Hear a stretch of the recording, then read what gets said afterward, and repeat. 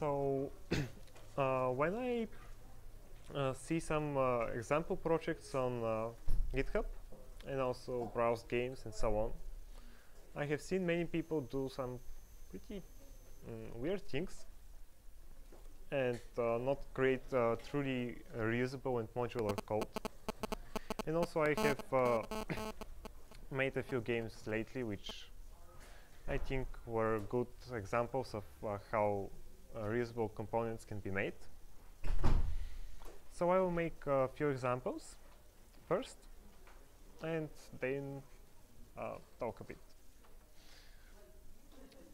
So for the first example, we want to make a settings page. And for some additional speed, I already have it all made in Godot, so I can jump right in. So on this page we have some random settings, which I won't discuss much, and we also have a keybindings menu.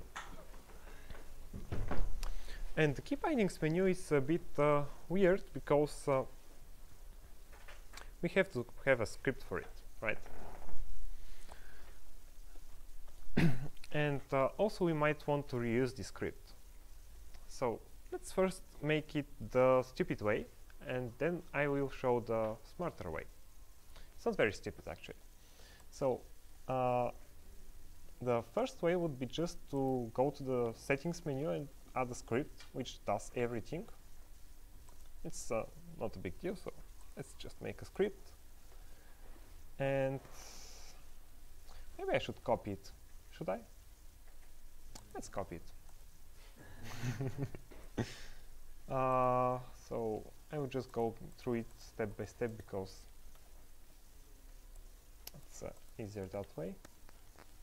So first I go over all the children in the child nodes in the keys menu and find all these buttons. And I just connect the toggled signal so that I know when to rebind an action. Afterwards, I just have the rebind function, which listens to that and just starts listening for the action, and makes sure that no other buttons are toggled, because that would be pretty bad. For example, rebinding multiple settings at the same time.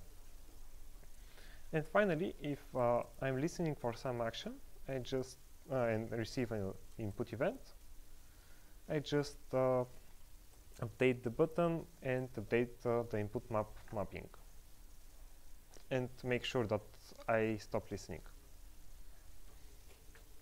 So this is pretty much the code, which can be written in maybe 10 minutes. So I'm going to run it just so you can. Oh, that's F7, sorry. So just to see that it actually works, we can rebind things, so it's good. So that's good, but it has a problem. We can't reuse any of this. So for example, if I want to add a pause menu, which also has key bindings, I cannot reuse it there. And also the script is actually pretty complicated. I mean, why can't you reuse it there? well, because it's on the settings node. So if I want to reuse it, I can probably move it to the keys menu, and then I can reuse it, and it's fine. But I still have repetition. I still have these actions which are repeated, and as you can see, it's actually repeated the same everywhere. So we always have a label, a button, and an HBox container. So an even nicer thing is that we can do is just separate this as a scene. Godot makes it very easy. What? Sorry.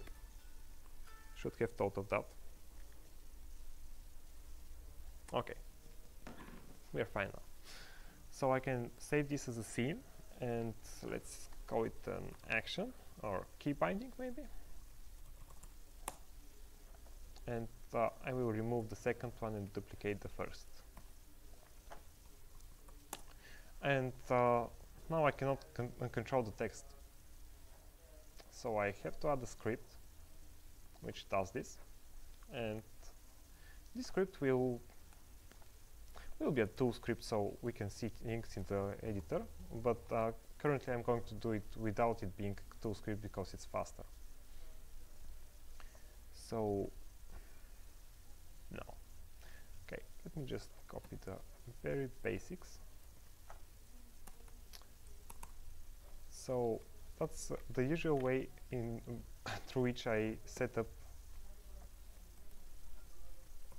a property. I have it with a setGet so that I can update it and maybe later make it a tool script.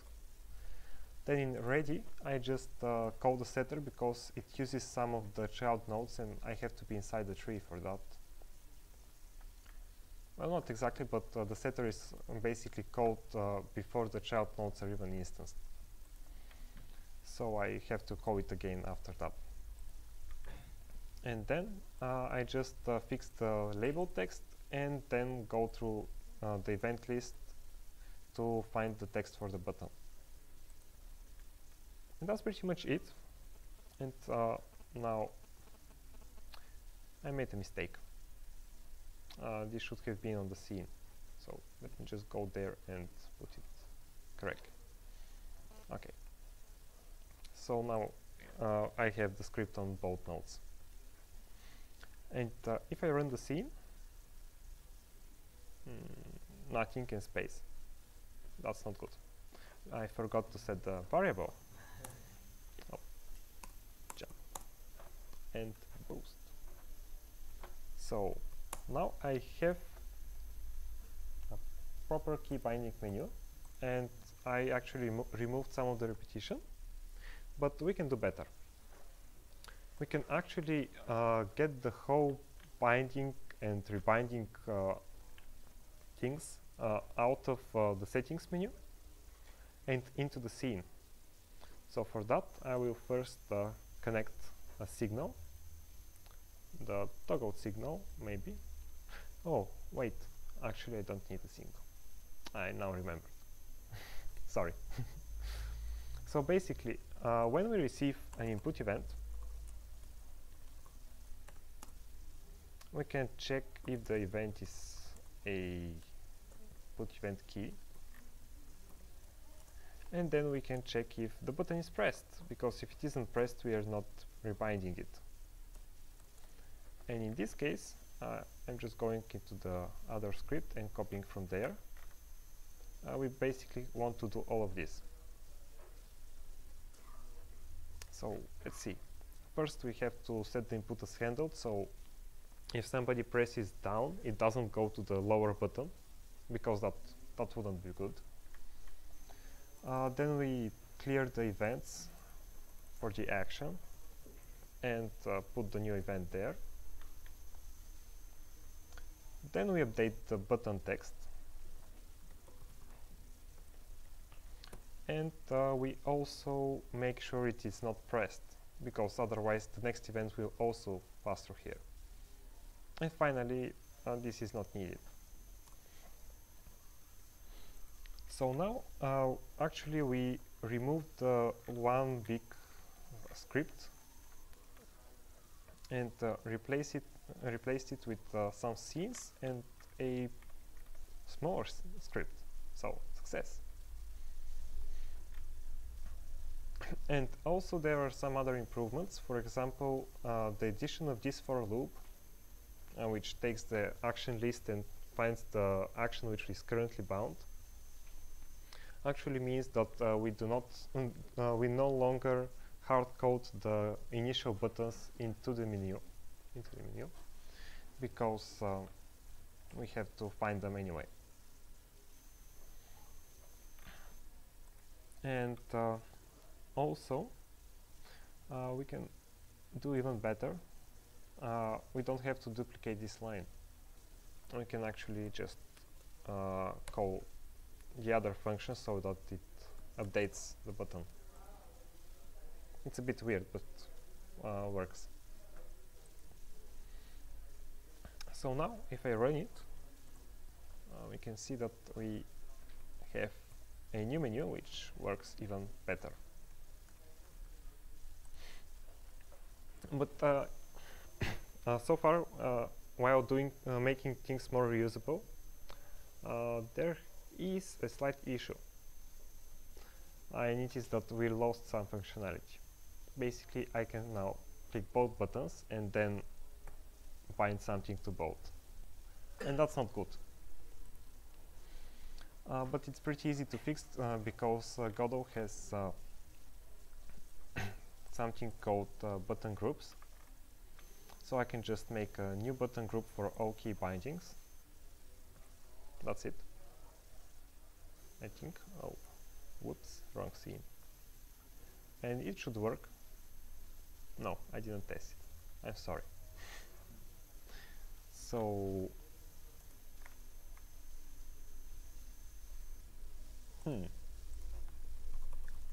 let's see what we can do actually, because we're coding live, right?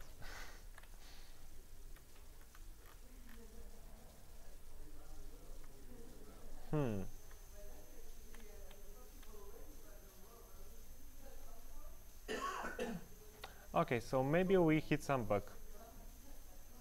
Anyway, this should work, but if it doesn't, we can either use the button group to get other buttons and disable them, or maybe do something like emitting a signal from the key binding and catching it in the main scene. So it's not that bad. And also, if we want to reuse the key bindings menu in the pause scene, now we don't have to include this title and separator, because maybe the pause menu looks different and it wouldn't fit there. So that's another plus.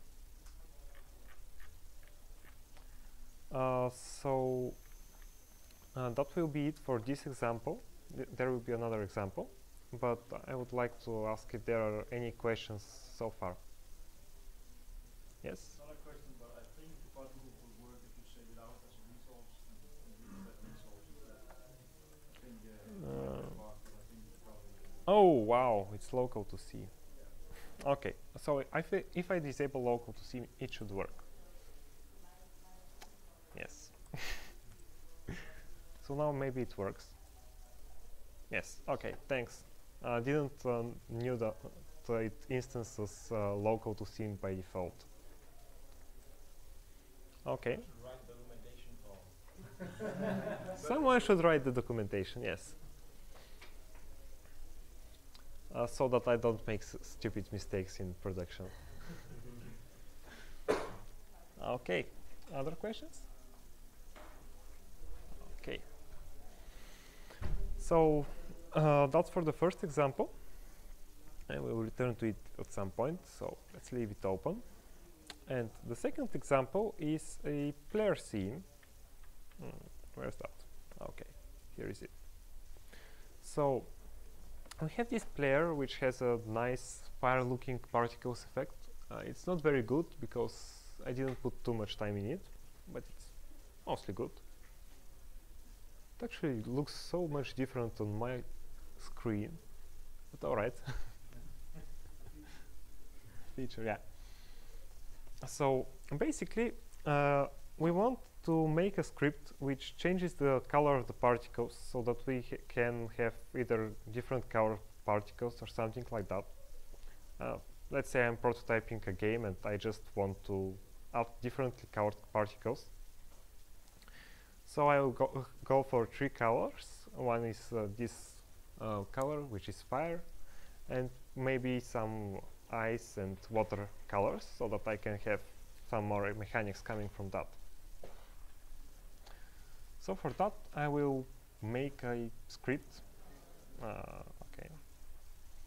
which will be a tool script, because I actually want to see these colors in editor. And let's see how we can do it first without making it very reusable. So maybe I can copy it. So I will copy at minimum this part because I don't want to pick the colors again. Oh yeah, I don't have the set get.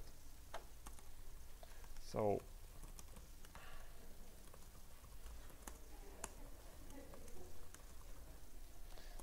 we make a new color.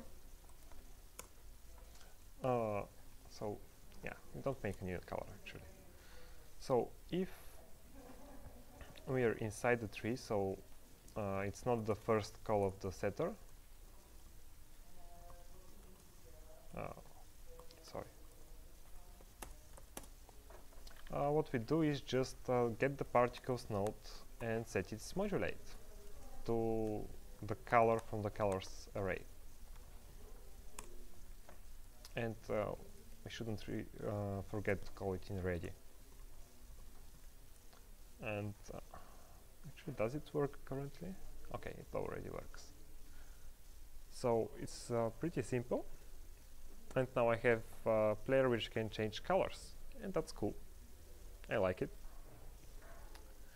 So maybe after making this elemental colors player, I want to make an enemy which also has elemental colors. So I have something which I can reuse in this case. And one idea is to just make this script the base script and then instance it in both the player scene. I mean, inherit from it from both the player script and the enemy script. That would be decent, but there is a slight problem with it. For example, it extends kinematic body 2D, but actually doesn't use anything from it. So we actually we can actually make it extend from node to G. It won't work, but we can do it. So that's a waste. And it means that, for example, we cannot have an enemy which is a rigid body. So maybe we want an enemy which falls and bounces. But we cannot do this because it won't be a rigid body. So that's maybe not the best way to do it. And if we look carefully at the script, we can see that the only thing we are actually changing is the particles 2D. So we can actually put the whole script on the particles 2D node. So let's do this. I will just leave the defaults there, and I will just copy my whole script. Change the extents and fix this thing.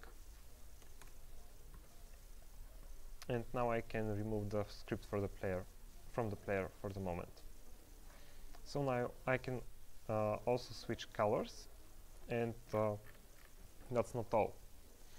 I'm gaining the ability to use, for example, a projectile which is not a kinematic body, but for example, a rigid body, or an enemy which doesn't have anything to do with kinematic or rigid bodies. Also, I gained the ability to actually have multiple particles. So I can maybe make another particles and just change the material. So maybe they go faster up and have a darker color, but yeah, you have to make this unique as well. I already messed up this once, so I don't do it twice.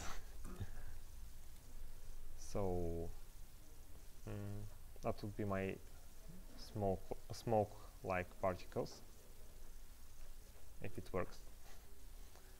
So no damping. And we can see them because they're additively blended and we made black material. So let's just clear this. Ooh, that's some smoke. Okay, now we have smoke. And we can actually use the same script for both and even change their colors at once.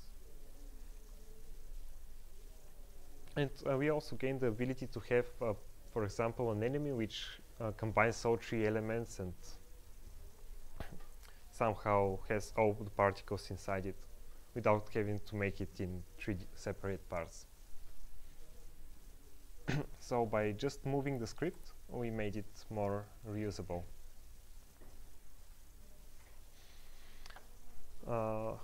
So questions, maybe, so far? Not a question, but to reword maybe, make sure I fully understand. You advocate for, whenever possible, move the scripts further down the tree and not always on the root node and code everything. Yeah, that's one of the things. The other is to just pick the smallest part and make it modular, instead of making one big script which does everything, because big scripts that do everything are hard to understand and are hard to modify to fit other use cases later.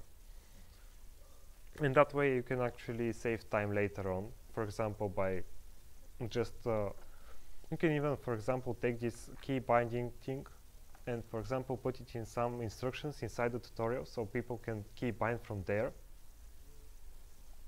and so on. You gain more possibilities just by making it small and reusable.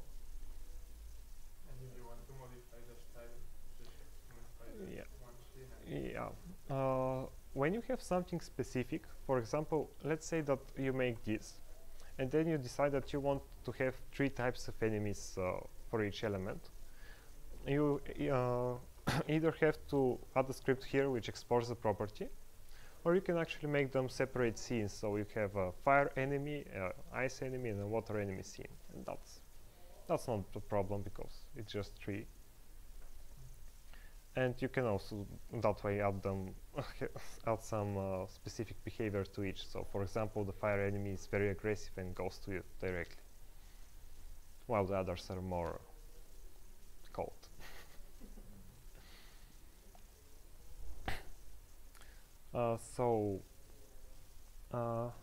I had some notes for the ending, so I will just switch to them because I honestly forget them very fast. So basically, I will just read them. You can't, so that's good. So at first, making parts of the game reusable makes it more modular and thus more maintainable. And fixing bugs in such reusable and maintainable code is actually easier because you have less code to keep in mind. And also doing reusable components from the start is useful even when prototyping, because you can get ideas from there and also reuse them in multiple places in the prototype. And making a component reusable from a non-reusable one is also not very hard in Godot, because you can just copy most of the script and change a few things here and there. And a few notes about how to select what to reuse, because not everything is a good candidate for making something reusable. So for example, if you have a player scene, you don't want, for example, the move, jump, and whatever other behavior you have to be reusable, because maybe only the player needs them. So if you want to have it in multiple places with almost no differences, like the key bindings, reuse for sure. And that way you can actually get some flexibility out of it. And also, if you have some repetitive structure and you don't reuse it, it means that you're going to have trouble changing it later on, if you want to change it. So for example, if what? I don't want this. So for example, in the key bindings menu, if I wanted to make the key binding text, for example, glow a bit when the binding is clicked, so players can check their keyboards fast or something, I can just add an animation player, make the animation glow, for example, and just okay, glow would be a bit weird, but we can do that. So maybe just have a shadow. Can we do that? And okay, so at first we are going to bind those outlines, and we can just make them, for example, to 1, so it glows a bit visually. It won't look good, but concessions have to be made. But why 1? So, and then I can just go into the script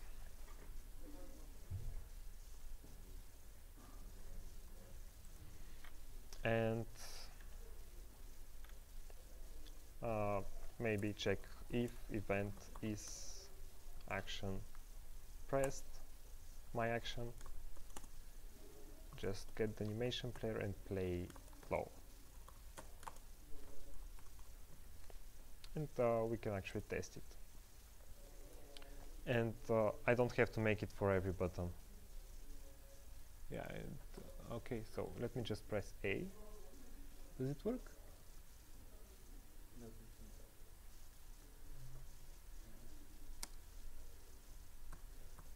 That's weird.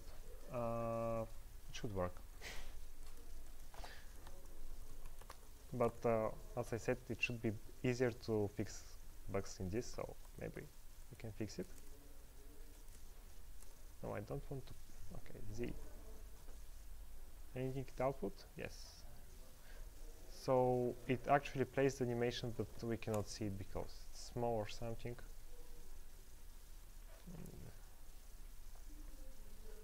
So maybe I should just make it like 10, and it looks terrible. Can we do that? Actually, I should play it in the editor. Wow.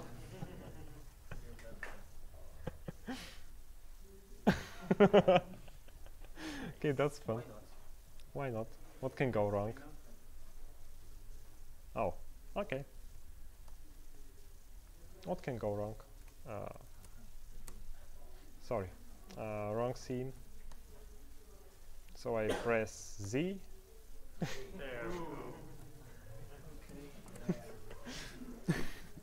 Okay. So second consideration is if it's going to be used in multiple places, but there can be differences. For example, the keys menu. I can use it in the pause menu, but maybe it won't have the separator and the key bindings title. In this case, maybe a base script or a base scene would be more useful, so I can probably just make the key binding script and not the whole scene reusable. Also, for example, if I want to reuse this title and separator thing, I can just make a scene out of this, and then I can instance it for the keys and the graphics, but that's probably an overkill. And finally, if we're going to use it just in a few places with very large differences, or some large differences, it's probably better not to reuse it so far. So for example, if I have a player and something else, for example an enemy, which have similar code, maybe I shouldn't merge them with a base script, because at some point I will have to add many things to this base script, which will just bloat it. And it's only a player and an enemy, nothing else. But maybe if I have many enemies which are very similar, I should merge them. And also, for example, this key binding and graphics menus, they're pretty nice, and I can make a scene out of that. But it's used only in 2 places. I don't gain anything that way. if I use it in many menus, then all right. And for example, as a last example, maybe this lights option, it is probably a good idea to reuse it, but just making this whole thing calling it an option, it's counterproductive, because at some point I'm going to get, for example, checkbox options, or maybe some option where you type a number. So maybe there should be just a base script which or a singleton which just saves and loads settings, and then some other scripts which are for the different kinds of settings, or maybe for the whole settings menu.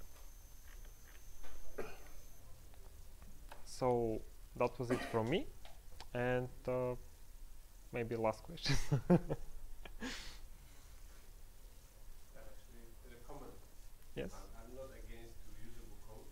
Yes. Components, but sometimes I've seen code that has really many nodes. Yeah. And there was this debate on the state machine pattern Yeah.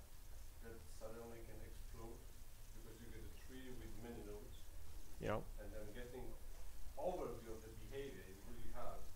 Mm-hmm. So it's you know, we have to actually visit a lot of nodes to get actually the whole picture. Yeah, I get it. So maybe sometimes it's like, I mean, having reusable code is great, but we shouldn't go to the extreme sometimes. So the comment was about the state machine pattern, fin state machine pattern. When made with nodes, you actually have so many nodes that you probably lose the context about the behavior. So maybe we shouldn't go too far with reusable code. And I definitely agree with that. There are things that, like game logic, that probably shouldn't be made into nodes. You can reuse code without nodes. I mean, nodes are just metered for reusing code, but you can probably just make it with a script with some functions. Functions are also a way for reusing code, so everything applies to them as well. So, yeah. Any other questions, maybe?